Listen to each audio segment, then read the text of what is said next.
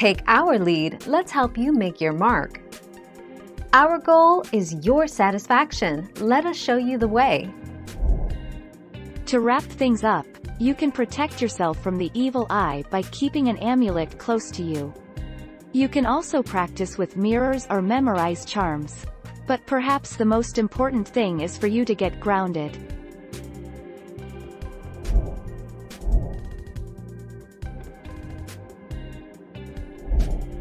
Take our lead. One of the most favored accessories worn on the body is blue eye beads, which come in the form of a pendant, bracelet or earring.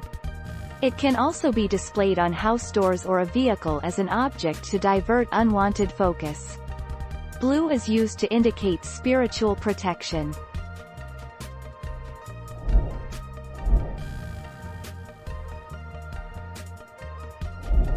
Let's help you make your mark.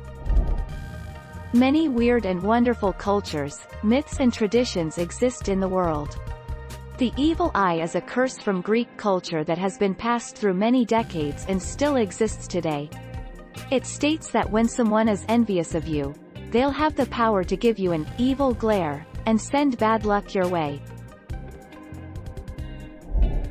Thank you for watching. Please subscribe and hit the bell notification.